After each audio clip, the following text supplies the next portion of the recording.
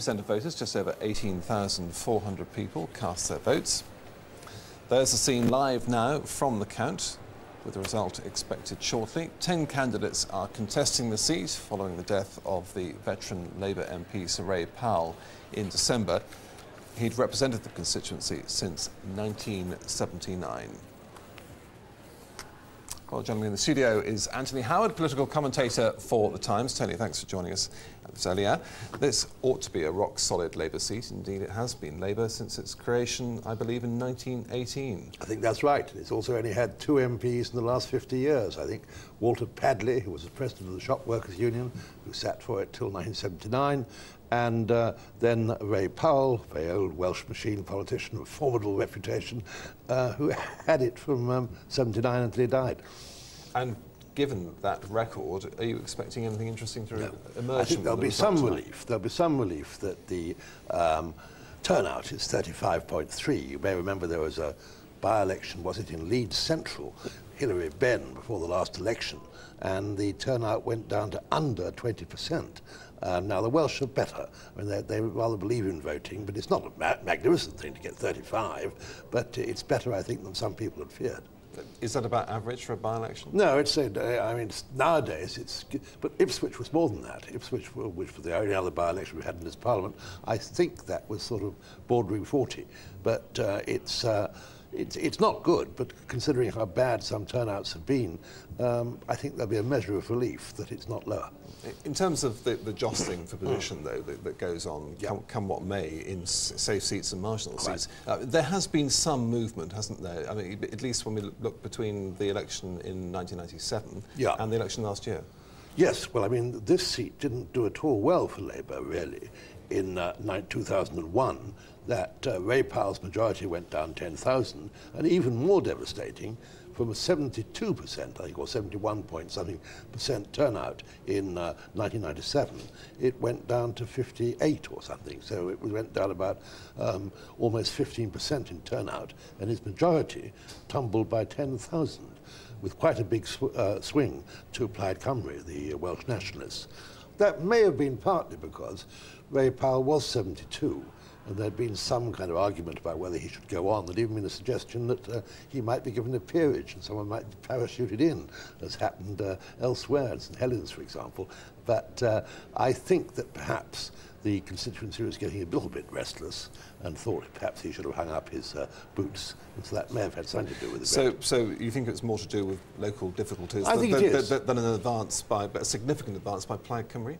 Yes, I think probably. I think it's a very old machine seat, you know, and I think that Ogmore, and that being the case, I think that people were getting a little bit impatient with that kind of politics. And of course, before this by-election, there was quite a row when Mark Seddon, who was the editor of Tribune and a member of Labour's National Executive, wasn't even put on the shortlist, because in a by-election, the party nationally decides who the shortlist is that the selection conference is going to choose from.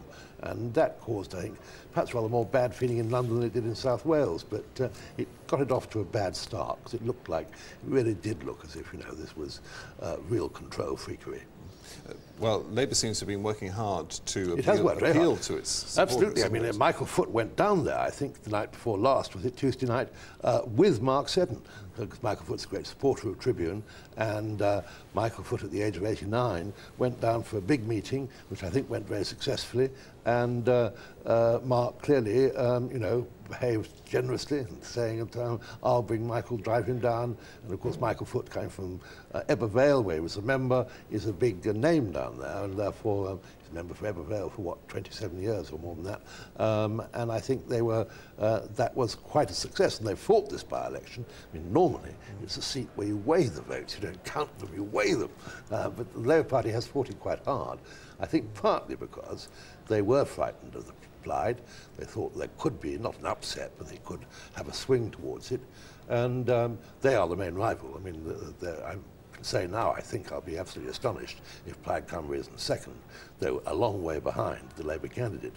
And then there'll be a question of whether the Liberals or the Conservatives come third. Last time it was very close. There were about 500 votes between them, I think, and obviously it will matter a lot to the Liberal Democrats whether they manage to keep what was their third place. But it's all a bit odd, because politics in Wales, and indeed, as indeed politics in Scotland, is different from politics in England. Oh, absolutely. I was going to say, do you think on this occasion, or indeed in almost any Welsh election now, that the events on the national scene in Whitehall, that what Tony Blair's up to and whether his vote's up or down is significant? I think they're more interested in the Welsh Assembly in Cardiff, that it's what goes on there. And of course, interestingly there now, the Labour Party is allied with the Liberal Democrats. They weren't at the beginning, and Labour tried to go it alone, but they found they didn't have a majority that way, and so now they are, as it were, co-majority parties in Wales, so the Labour Party obviously is bigger.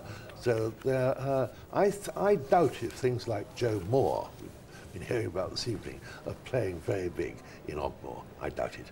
All right, Tony Howe for the moment, thank you.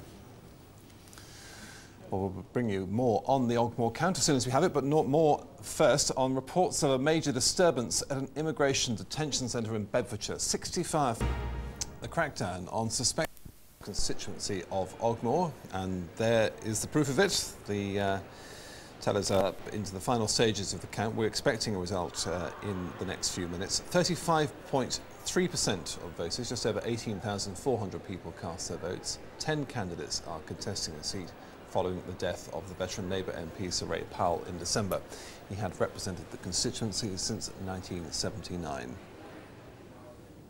Well, we apologise that because of the count we haven't been able to bring you World Business Report this morning, but we can now bring you the weather with Nina Ridge. Thanks, Peter. It's going to be a frosty night tonight for many of us. Already in some places those temperatures are falling below freezing. Can they? Justin Webb, BBC News, The Hague.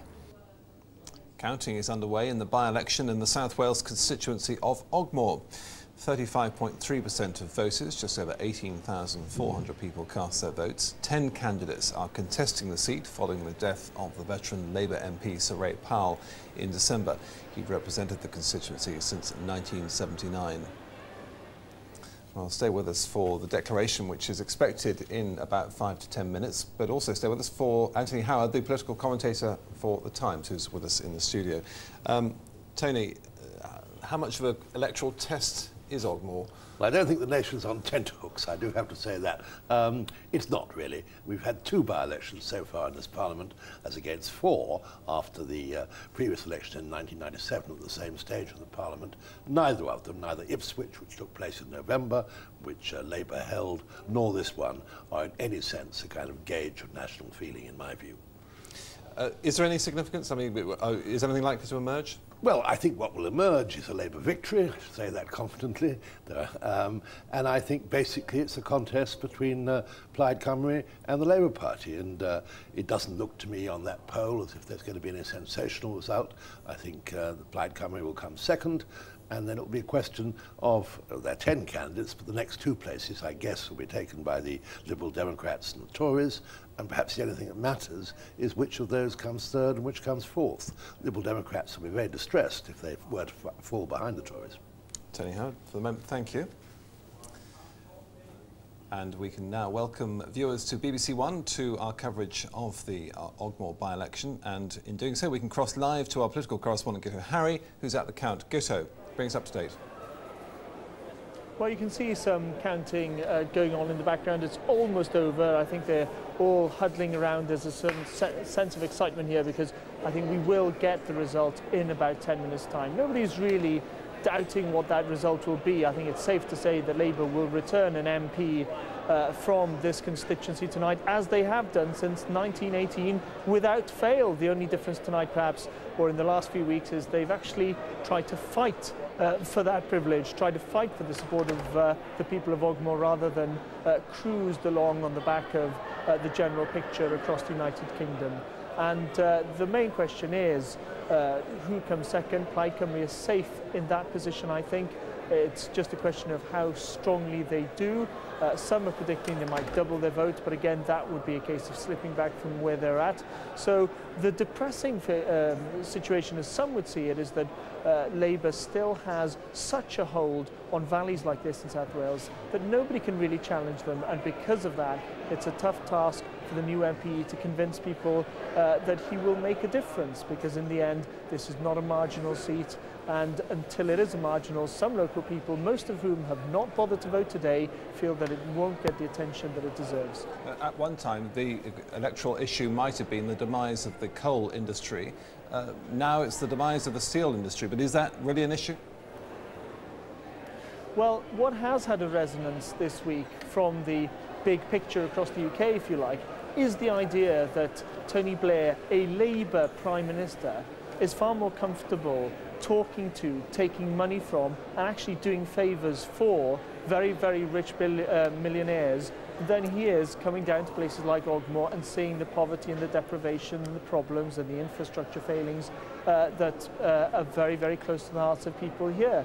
So what they have seized upon during the week is the contrast between the willingness of the Prime Minister to try to help a rich businessman to secure a contract overseas with what they perhaps see, whether rightly or wrongly, as his complacency when there were British steel jobs at risk in places not that far from this old mining town. So that certainly had a resonance. Plaid Cymru have fought this election, as they have over the last few years in places like this, trying to offer to people what they used to get from Labour, trying to, if you like, be old Labour dressed in green, attacking new Labour. And the candidate here certainly looks the part. Some see him as a sort of Peter Mandelson-like figure, but a lot less sinister looking than some people find Peter Mandelson. And that has been the main resonance. But I think the result tonight will reflect the fact that this seat is so solid for Labour that even with the best efforts of someone like Plaid Cymru, all they can dream of doing is denting the large majority. All right, so thanks for that. We'll be back to you shortly. And indeed, we will bring you the result of the election as soon as it comes, probably in the next 5 minutes. The Queen Mother has arrived at Windsor ahead of Princess Margaret's funeral later today. She was flown there by helicopter and is said to be very hopeful of attending the service. Princess Margaret's coffin was taken from London to Windsor this evening. The start of the final journey. At 5:15, the princess's coffin, draped in her personal standard and adorned with white and pink roses, was driven from the Queen's Chapel at St Palace. 3 hours earlier, a helicopter had arrived at Sandringham to fly the Queen Mother to Windsor for her daughter's funeral. The decision to go by air instead of road was taken on the grounds that the 45-minute flight would be less of an ordeal. It took her straight to Royal Lodge, her home in Windsor Great Park. Since her last public engagement 3 months ago, the Queen Mother has lost much of her mobility. But in spite of her frailty and a slight fall yesterday in which she cut her arm, she's said to have coped well with the journey. Her determination was underlined today by Prince Charles in Dublin with the Irish President, Mary McAleese. He was asked how his grandmother was feeling. She's all right, thank you very much. Very resilient, my grandmother. As darkness fell tonight, the funeral cortege made its way slowly through the streets of Windsor towards the castle. A small crowd of onlookers stood watching in silence. I was very sad at the thought of Princess Margaret dying. I don't think she's had a terribly happy life, and yes, I was sad.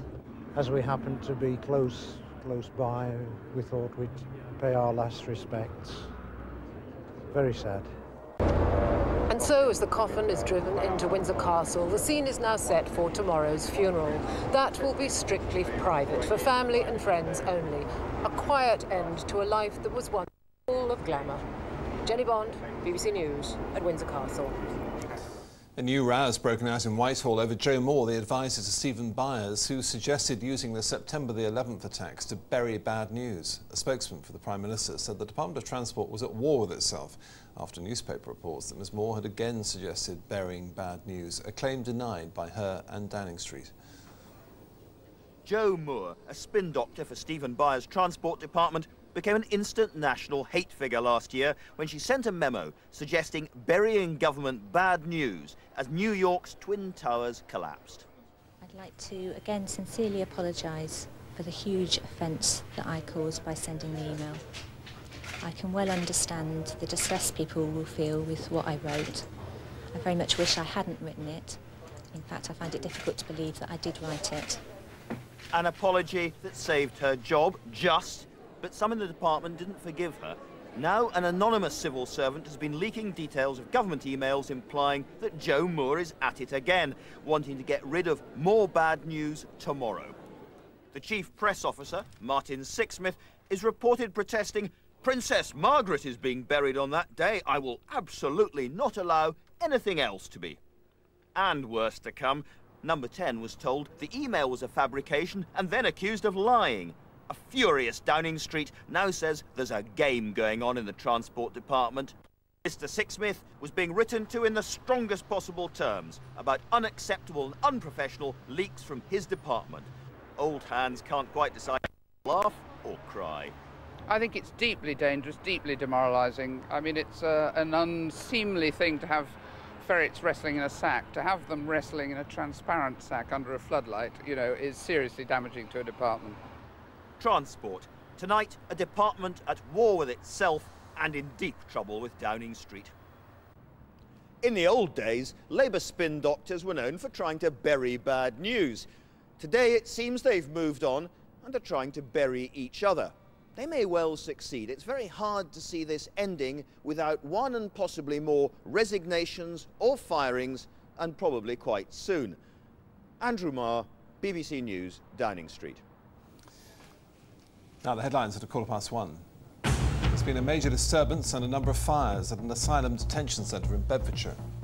Former Yugoslav President Slobodan Milosevic says the prosecution case is an ocean of lies. The Queen Mother flies to Windsor, determined to make Princess Margaret's funeral.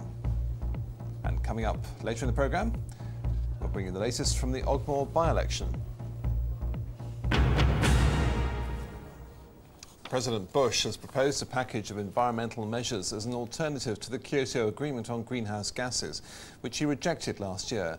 At a speech in Maryland, he set out a series of tax incentives to encourage businesses, farmers and individuals to reduce pollution. Environmentalists have criticised Mr. Bush's initiative for not going far enough. As far as America is concerned, the Kyoto Agreement has gone up in smoke. And today the world... From 7:30 on BBC One.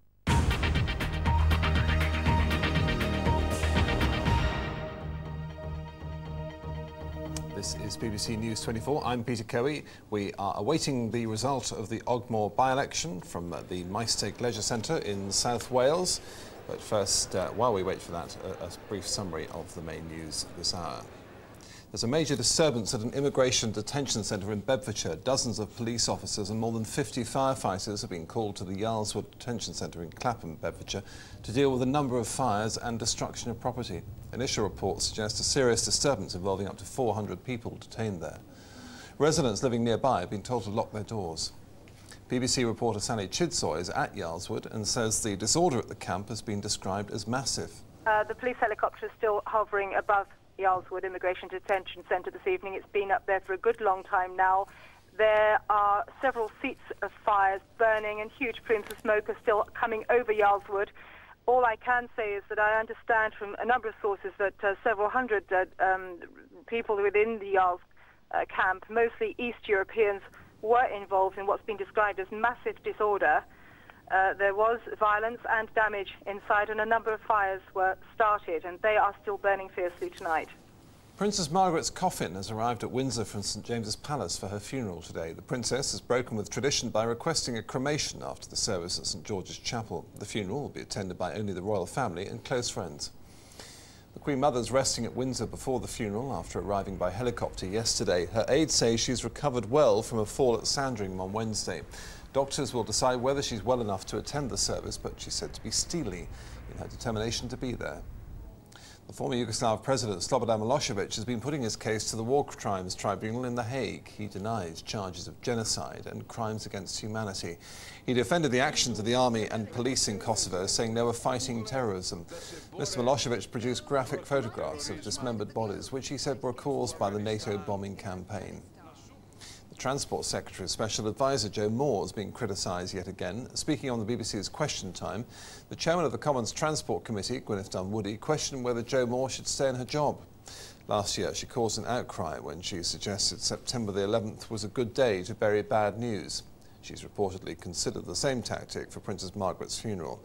Mrs Dunwoody dismissed this claim but said the advisor had shown appalling judgment. More energy-efficient homes could be built in Britain if a report looking into the future of the country's energy supply is approved. The review by the Prime Minister's think tank will also call for a 20% increase in renewable sources of electricity by the year 2020. But the report leaves open the question of whether nuclear power will have a place in future strategy. Palestinian militants have attacked a convoy of Israeli civilian vehicles and their army escort in the Gaza Strip. A bomb was detonated as the convoy drove along a road near Netzarim, and 3 people are thought to have been killed in a gun battle that followed. The police officer who interviewed the key witness in the Damilola Taylor murder trial has denied manufacturing the girl's evidence.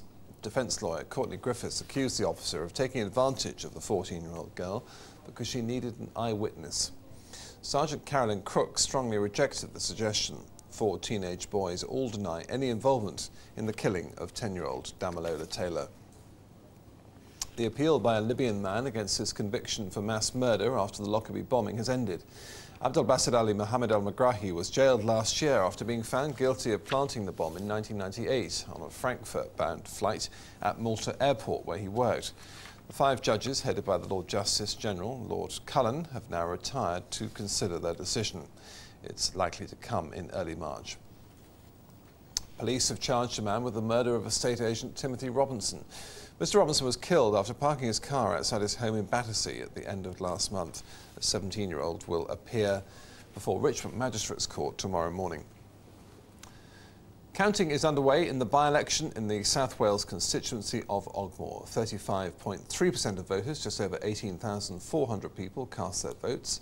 10 candidates are contesting the seat following the death of the veteran Labour MP Sir Ray Powell in December. He'd represented the constituency since 1979. Well, we can cross now live to our political correspondent Guto Harri, who's at the count. Guto, I've been saying for about the last half an hour or so that the result was coming any minute. Is it any minute? Well, I've got to be honest with you, it's hard to tell at this stage. The officials who have been hanging around here have disappeared. There seems to be some kind of conference going on in the background. Nothing major, I don't think, but it has left the whole hall in limbo. You see various candidates and their supporters standing around wondering what's going on, waiting for the result. There have been rumours of recounts because of close results in some wards. It's not, if that is the case, a recount in any way because the ultimate result is in doubt, but some parties here might be on the verge of keeping the deposit or losing it. So in financial terms, it makes a difference to them. There was some suggestion earlier on that perhaps the Conservatives were in that camp, though what I'm picking up on the ground suggests that they've done more or less as well as they did in the last general election. So some sort of sense of limbo, but still the overall feeling is that it won't be too long before we get the result, and that result will be a safe and convincing Labour win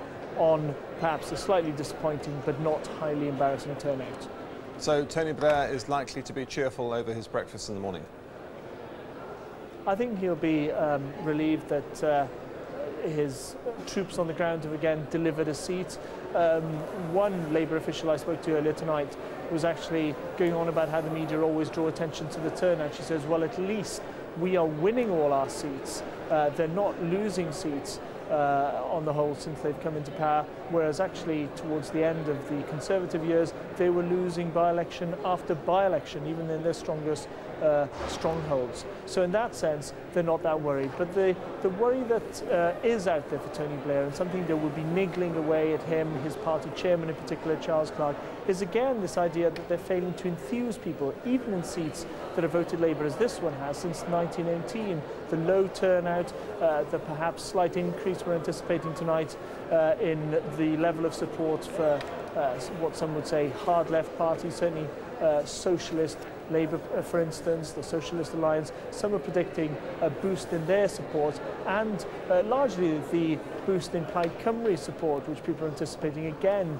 a sign, some would say, that there's disillusionment in Labour's heartlands with the number of policies that the government is now pursuing, which they feel are at odds with their own base instincts and long-standing values. Guto, for the moment, thank you. And we'll be back to Ogmore in just a few moments, I hope. Having said so often in the last half hour.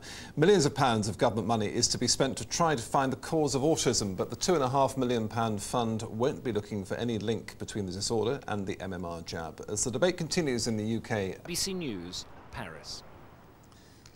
Counting's underway in the by-election in the South Wales constituency of Ogmore. 35.3% of voters, just over 18,400 people, cast their votes. 10 candidates are contesting the seat following the death of the veteran Labour MP Sir Ray Powell in December. He'd represented the constituency since 1979. And we are joined again in the studio by Anthony Howard, commentator. Anthony, are you expecting anything interesting to emerge from this election? Not terribly, I think. I don't think the fate of the government trembles on the brink or anything like that. No, I think it will be a safe Labour victory on a low poll, not disastrously low. I mean, it's better perhaps than they may have feared in Millbank. They may have thought it would be a repeat of that dreadful by-election that took place in, was it Leeds Central, Hilary Benn won before the last election, when the poll was 19.8% or something like that. This is almost double that, so it's better than that. It's not quite Sunderland, is it? If you remember how quick they got there, they only got 18,400 votes. It's not a particularly large constituency. No, it's not. Geographically, I think there may be. I think that Guto may have been right in telling us that there may be a hitch going on, because it does matter nowadays. The deposit is £500, and you've got to get 5% of the vote.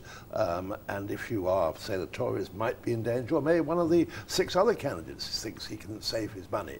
That is the only thing I can think of why there's been this delay. Obviously, it's not a recount on who's won. I mean, I don't think we can rule that out. It's not that kind of exciting recount. It's presumably if anyone is on the level of just about to get through the deposit barrier. Can't they sort that out afterwards? Give us the result and then recount? I think, once it's declared, it's declared. And that has held things up in the past in various places. But I think it must be a hitch of that kind, though I don't get the impression it's going to be an all-night wait. I mean, I think that we're probably within, if I know you've been saying it's imminent, Peter, but I think it now does look to me, people are clustering around again, I can see on the screen here, and I think probably we're within striking distance, at least I hope so. It's tough on all the counters. I mean, they've finished, I think they've finished counting. It's just a question of checking, presumably.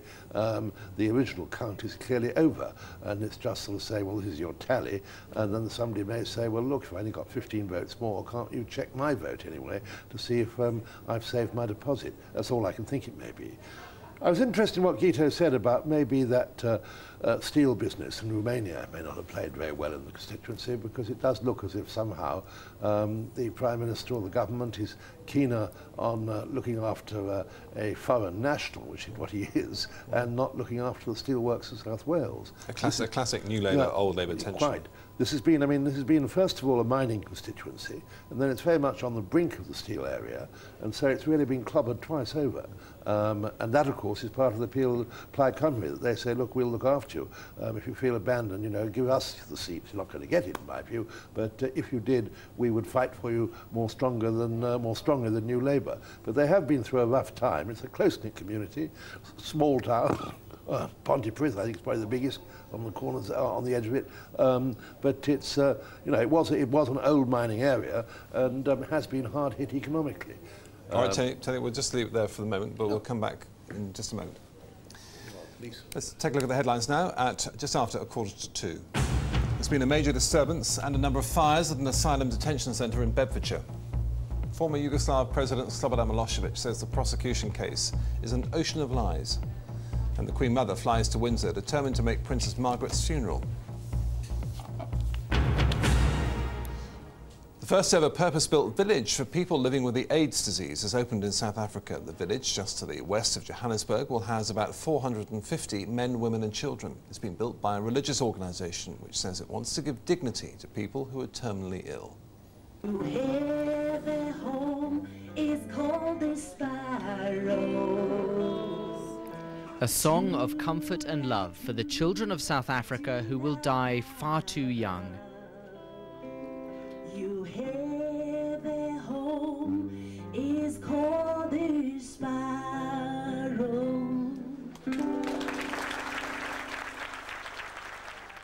The AIDS village has been built by Sparrow Ministries, a Christian organisation, as a refuge for the terminally ill, not just children, but destitute adults as well. I think the difference is hope and caring, unconditional love. That's, in my opinion, you know, that you're giving people back their dignity and you're trying to help them. You're showing them that as human beings, we're not shunning you, we're assisting you.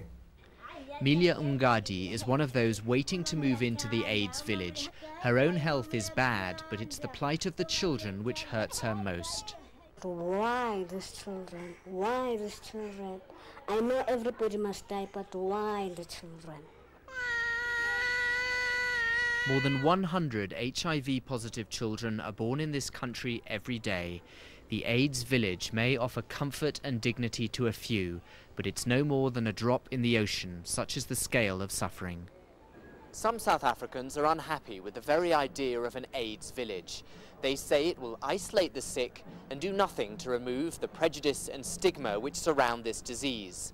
But the organisers here say they're helping people who have been failed by society, who are already destitute, and who in many cases have been turned away by government hospitals that simply cannot cope with this terrible epidemic.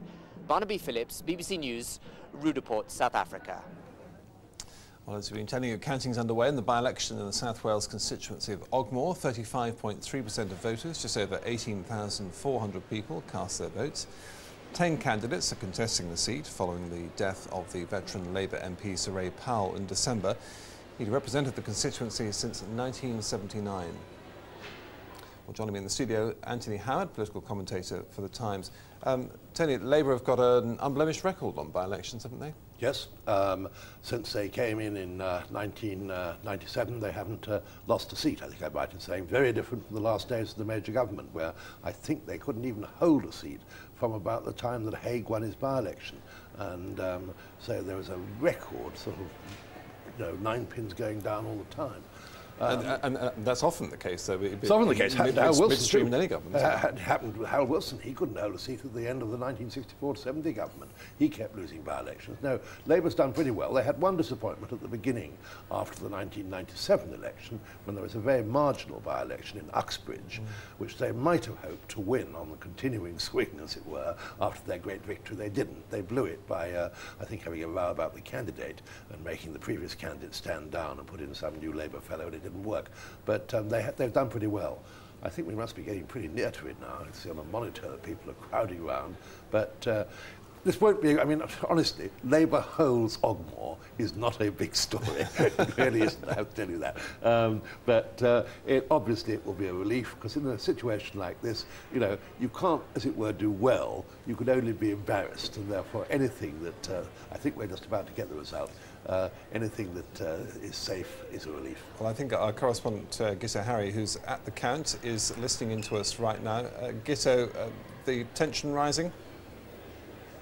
Yes, I think the picture tells you the story. The tables have been cleared away. The returning officer is on stage. He's putting his glasses on. This is definitely imminent. Ladies and gentlemen, can I there he is blowing into the mic, and I'll have your attention. Can I please ask the candidates to join me on the stage for the formal declaration, please? So the candidates going onto the stage in the sports hall here in Ysteg, at the heart of this constituency. You see the colourful figure in the middle there with the balloon. All these by-elections, no matter how much of a foregone conclusions, attract a colourful crowd as well as serious and credible candidates. Thank you, ladies and gentlemen. I will read the declaration of result of poll first in English and then in Welsh. Declaration of result of poll of the parliamentary election, Ogmore constituency. I, Ian Kerry-Lewis, being the acting returning officer at the election of a member to serve in Parliament for the Ogmore constituency, held on the 14th of February 2002, do hereby give notice that the number of votes recorded for each candidate at the election is as follows. Captain Beanie, 122. Thank you, everybody.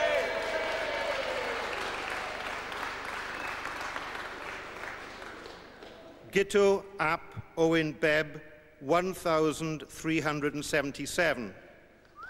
Conservative. David Oswald Braid, known as Reverend David Braid, 100. Leslie Douglas Edwards, 187.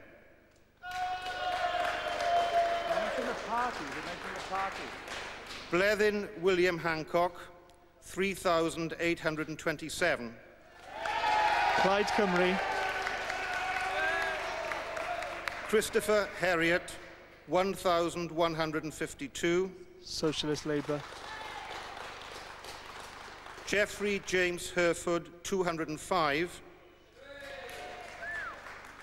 Ivor Hugh Irranca-Davies, 9,548.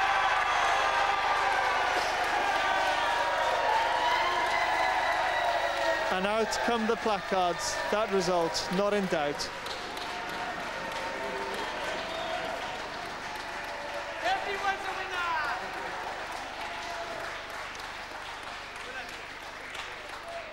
Jonathan Howard Spink, 250. Veronica Kathleen Watkins, 1,608. Liberal Democrat.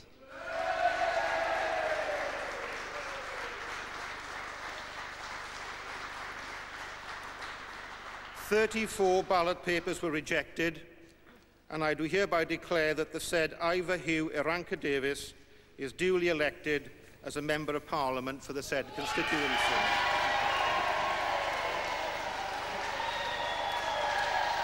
So Labour has a new MP for Ogmore, a seat that's returned a Labour MP since 1918. Hugh Irranca-Davies, a senior college lecturer from Swansea, The declaration will just about now 20 be miles repeated away. in Welsh.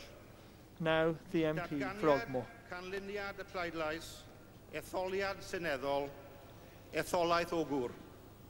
Yr wyf fi, Ieuan Ceri Lewis, There you have it, as we're hearing from Guto, and the returning officer, Hugh Irranca-Davies, replacing Sir Ray Powell as the constituency member for Ogmore, with a little over 9,500 votes on a very reduced turnout, of course, in this by-election.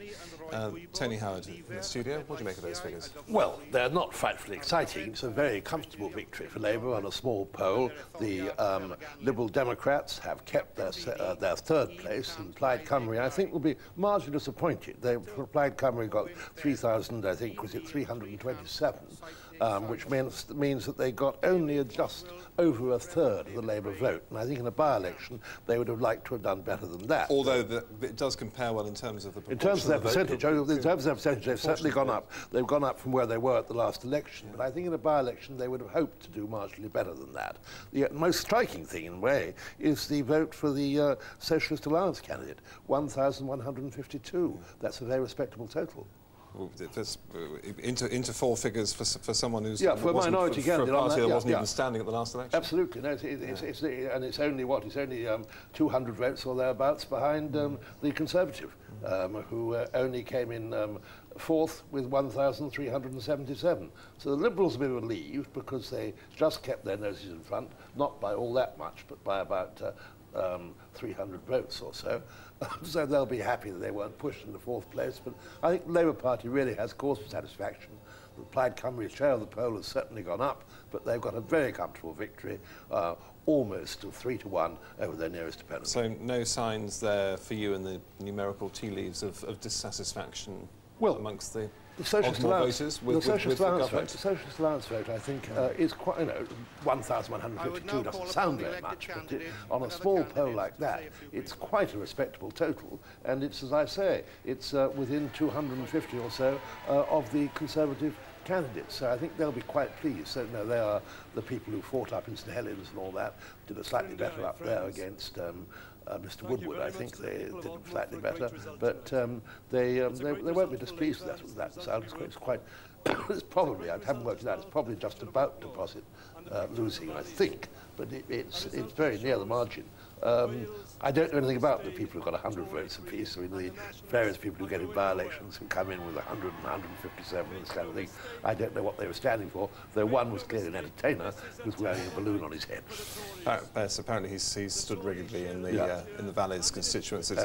Some success. Well, we used to always have... He's made three mixed three. I mean, we used to always have Screaming Lord Such, who now, alas, is dead, but he fought goodness knows how many elections, remember that? And he once actually destroyed the remnants of the SDP by getting more votes than the Owenite SDP at the very end of the SDP's life, and that was what I think persuaded David Owen to throw the towel in.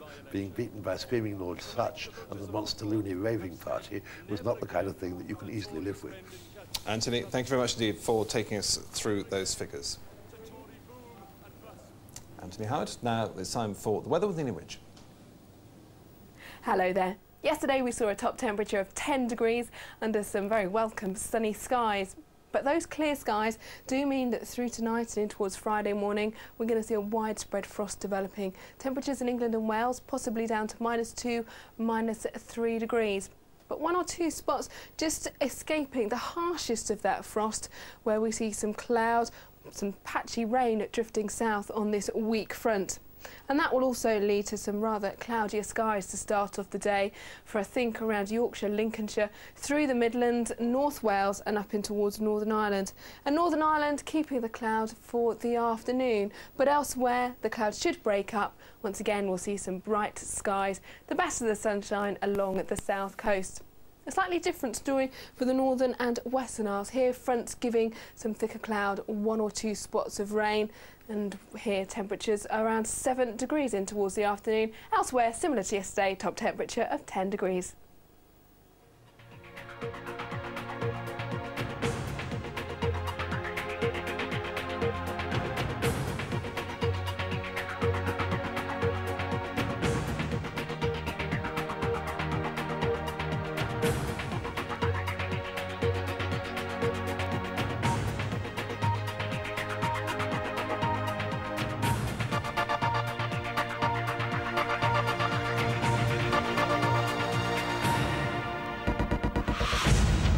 President Bush unveils his alternative strategy to combat global warming. The Enron whistleblower tells Congress who hid the truth about massive debts. 3 Israelis die in ambush by Palestinian militants in the Gaza Strip.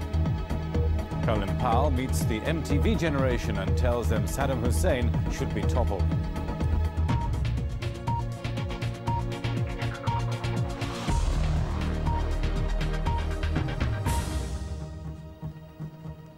Hello, this is BBC News.